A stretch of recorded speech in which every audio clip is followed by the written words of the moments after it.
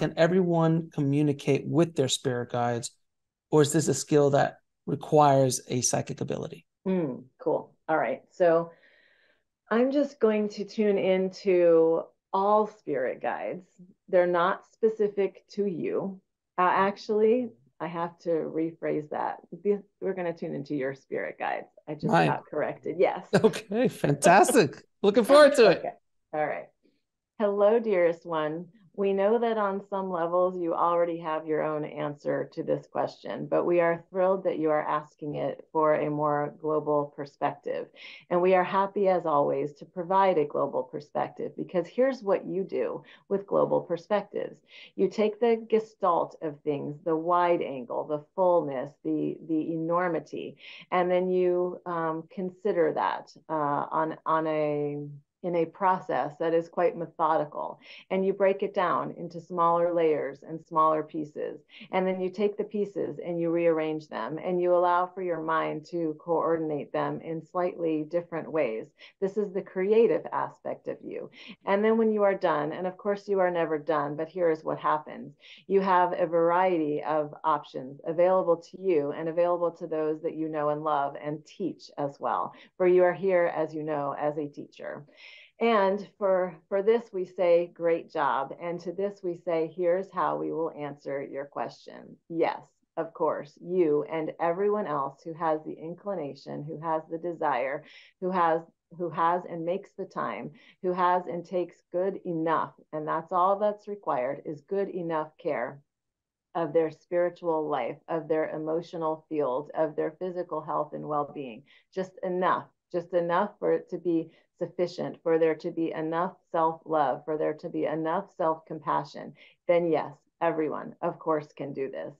And it is our greatest desire, and now we speak from the collective of all spirit guides everywhere, for all to engage in this practice and this pursuit more deeply. Why, you ask? Because it is incredibly fun. It is a blast. It is a journey. It is a gift. It is truly a gift to remember that you are not here simply as a physical being moving around in a physical realm, but that there are so many layers and bits and pieces to you that make you up as the creative being, as the receptive being, as the expressive being, as the exquisite being that you are. And we say this not to you, but to all. So yes, it is indeed possible. And no, there is nothing that is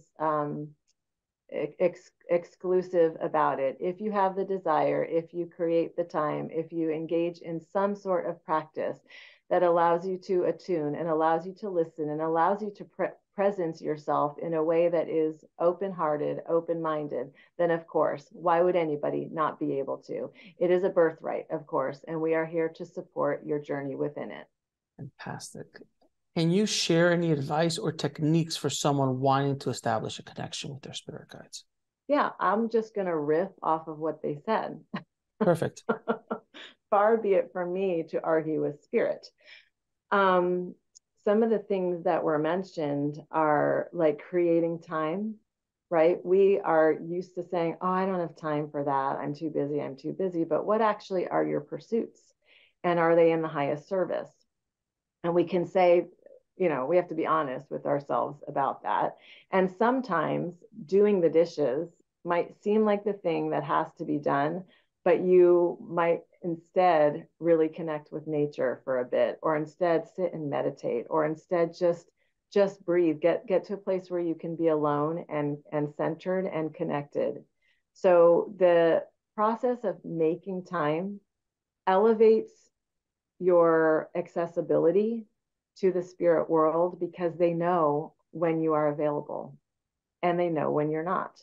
And when we're distracted, we're not available.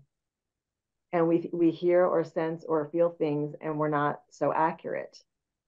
So making time for some sort of practice, meditation, spiritual practice, time in nature, great self-care. They talked about self-love and self-compassion. Those have to be present for you to be a clear channel. And by clear, I mean for you to receive what is in the highest service. You can channel from low vibrations. I don't recommend it. I don't do it. In fact, I do everything to guard against that. because we get enough of that in the outside world. And, to be able to channel, which, yes, I do believe all of us can, and this is why I teach others how to channel, it is a gift, as they say. It's a blessing. It's a birthright. We can do this. So making time, creating a practice, spiritual practice, ritual is very important to me for part of it. So some people like to light a candle. Some people like to create an altar. Some people like to have a prayer or read or say a mantra or do a song or a movement or dance, something that prepares you, your body, mind, and spirit to receive. That's also very important.